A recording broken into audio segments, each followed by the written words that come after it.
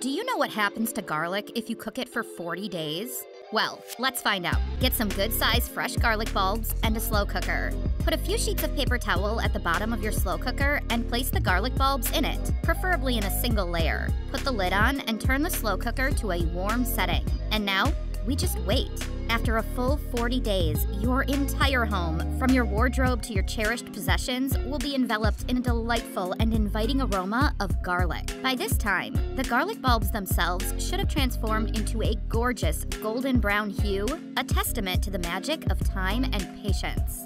You might feel like it's just been rescued from the aftermath of a house fire. The bulb boasts an intense dark hue that stretches across a spectrum of shades, from a smoky brown to an almost black. The skin of the garlic should be slightly wrinkled and papery, while the cloves inside are soft, sticky, and almost jam-like, and it has almost double the amount of antioxidants compared to white garlic.